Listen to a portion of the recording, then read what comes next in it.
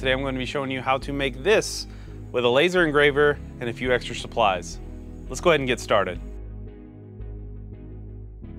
It's coming up on Halloween season, so I wanted to make some sort of project that my wife could use for decoration. So yeah, I found some cool files online and we're going to make a Halloween sign. So for this project, we're going to, of course, need a laser engraver. So we're using the longer Ray5 here, as well as some project board. Picked this up from Amazon. This is just the 12 by 12 basswood, basswood, I don't really know how you say it. Kind of expensive for wood, but to be honest with you, the finished product's gonna be worth it, I think. So then we're going to be using spray paint and a wood stain to kind of give it, just kind of make it pop a little more. So as you can see, I've done a lot of testing here with how to do cuts and make sure I have the best quality. I used what is known as a power test. I did all that testing because I want to make sure I'm doing this right and getting the most out of this machine. We used this little tester here. This is built into Lightburn where you can test to see the optimal settings to use for your cuts. And that's how I was able to determine what settings I wanted to use for the laser engraver to do the cut. I downloaded this file off Etsy, so if you end up liking the outcome of what I'm doing, you can purchase it down below. I think it was only like $3 on sale. I think it was like maximum $5, $6. So shout out to the Etsy seller. Links down below if you want to pick it up. Without further ado, let's get into it. So I've got all plugged up here. We need to first put down our first piece of wood here that we're going to be using to cut. So that will be this little piece right here. And we want to make sure that we've got it set at the right height.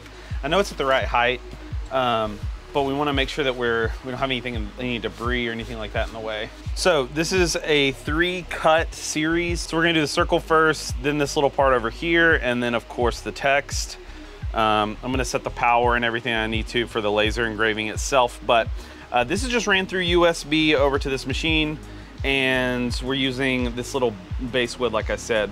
So now that I've got the wood loaded up, we're going to go ahead and frame it and make sure it's in the right spot. So I'll click frame. Perfect. I think I've got this lined up to the biggest it can go. So we press that just to make sure. Yeah, it looks like it's gonna be right on it. Yeah, this is perfect. So we're gonna go ahead and set it. What from my test, it needed to be 700 speed here, and we can go 100% power. And we're gonna do 2 passes just to make sure that it is completely cut. Before we press start, goggles. And here we go.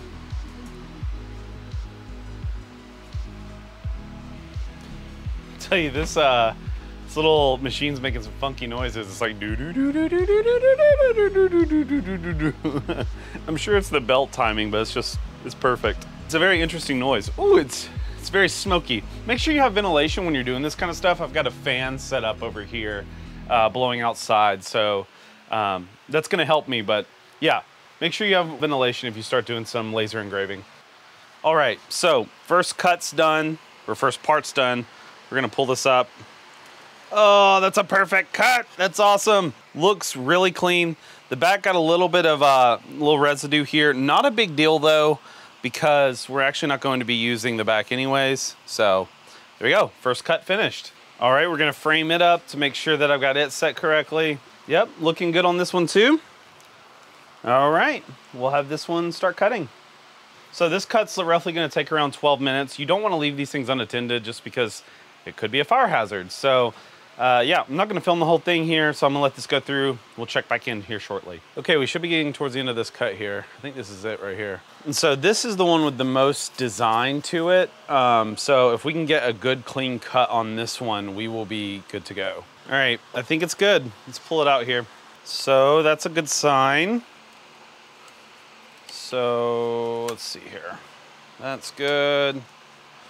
Pop out this bottom part. That looks really cool. There's a couple places where this just didn't want to pop all the way out. We're just gonna slowly work our way around and get it out. I've got the cutout settings pretty dialed in, but there's just a few places on this wood that just did not want to let go. No! No! Just broke their tail, dang. Okay. We're gonna recut this one. This one was a break. We're gonna recut it.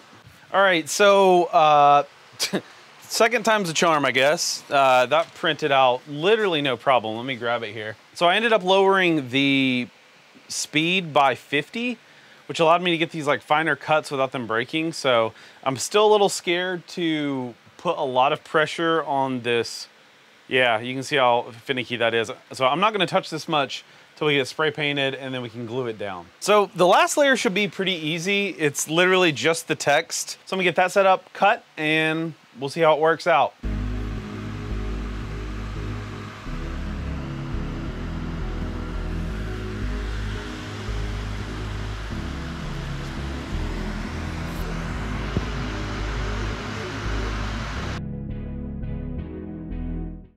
All right, so I've got some wood stain here. We're gonna be using this penetrating wood stain finish by Minwax. The color is Gunstock, but to be honest with you, it looks kind of more like an orange, which is what we're wanting since it's kind of Halloween, so we'll try that.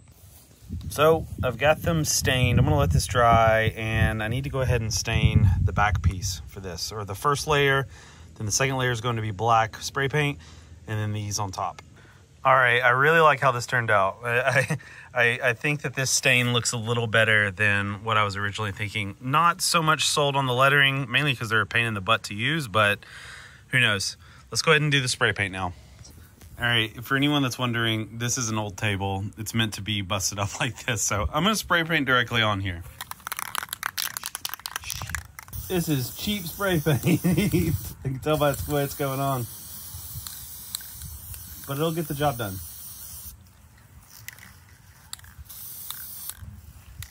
I'd just like to point out that this spray paint was 97 cents. I should tell you how old this stuff is. It looks horrible, but it'll do for this project.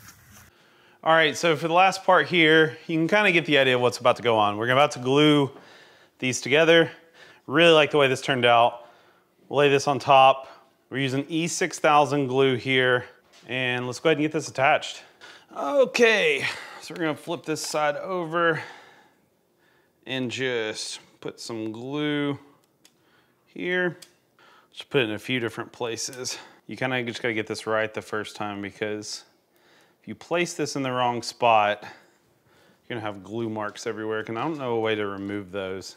Make sure we got it good, and good bit of glue around the edges here, because that's where it matters most. You don't want it peeling up on the sides. And the only thing I don't like about E6000 is stuff tends to take a long time to set. So you have to sit here and hold it after it cures for like a few minutes, but a few seconds will probably do it since this is a lighter piece. Probably should have cleaned off the table before I did this. So I realize now that I didn't put any underneath this broom, so we're gonna hope for the best that I don't break it. Ooh, that's finicky. I don't trust that. I'm gonna have to get a knife or something. Okay, so we got a knife we're gonna use to try to get this under without it breaking. Okay. That looks good. First part's done. Now we gotta add the letters here. And to be honest with you, this is going to be a little chaotic. I'm not really sure the best way to go about this. Oy, okay.